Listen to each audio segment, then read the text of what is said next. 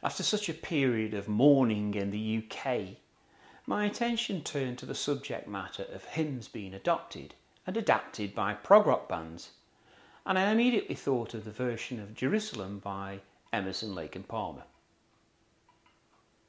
It was always a favourite hymn of mine from back when I was a schoolboy and seemed a great topic for today's reaction track. This rendition of Jerusalem was included in the 1973 album Brain Salad Surgery.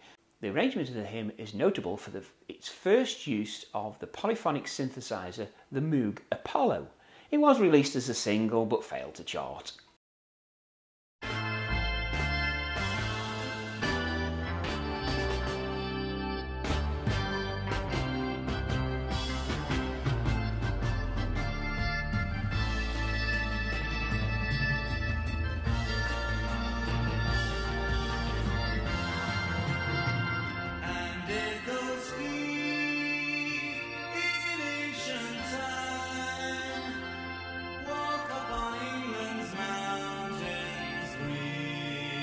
The tone of Greg Lake's vocals here immediately gives the impression of a lone choir boy asked to sing solo.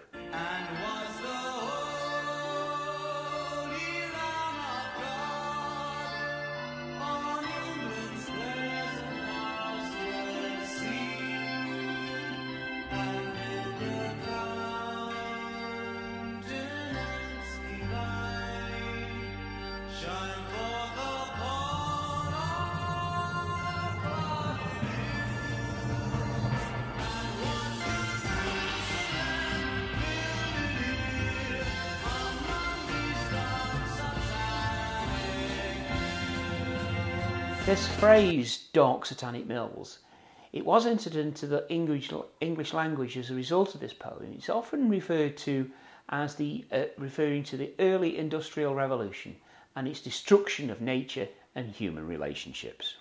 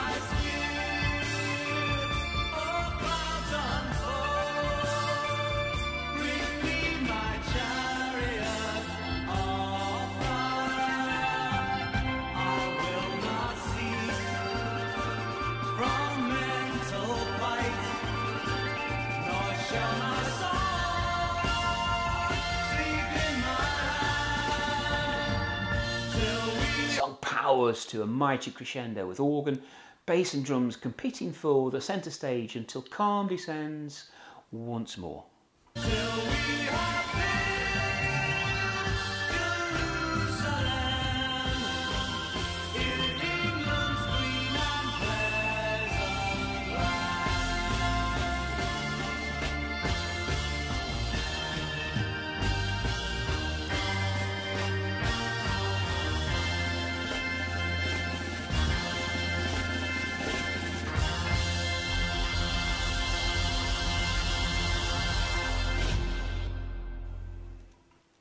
Blake wrote the poem Jerusalem in Sussex in a village called E.L.P.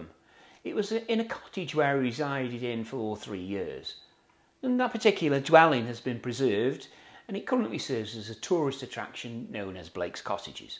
In the most common interpretation of the poem, Blake asks whether a visit by Jesus briefly created heaven in England, in contrast to the dark satanic mills of the Industrial Revolution. Let's look at the lyrics. And did those feet in ancient time walk upon England's mountains green? And was the holy Lamb of God on England's pleasant pasture seen? And did the countenance divine shine forth upon our clouded hills? And was Jerusalem builded there among those dark satanic mills? Bring me my bow of burning gold, bring me arrows of desire, bring me my spear O clouds unfold, bring me my chariot of fire. I will not cease from mental fight, nor shall my sword sleep in my hand, till we have built Jerusalem in England's green and pleasant land. Let me know what your assessments would be in the comments below. I look forward to your thoughts and will enjoy reading them. If you've enjoyed the content, then give it a like and share on your social media feeds. This tells YouTube that more people would enjoy the content and makes them offer it to others. Please also consider subscribing to the channel. It means so much and getting very close to 300 subscribers now. On screen now is a link to another video that has proved popular recently, and I know it's one that you will enjoy. So I'll see you across there.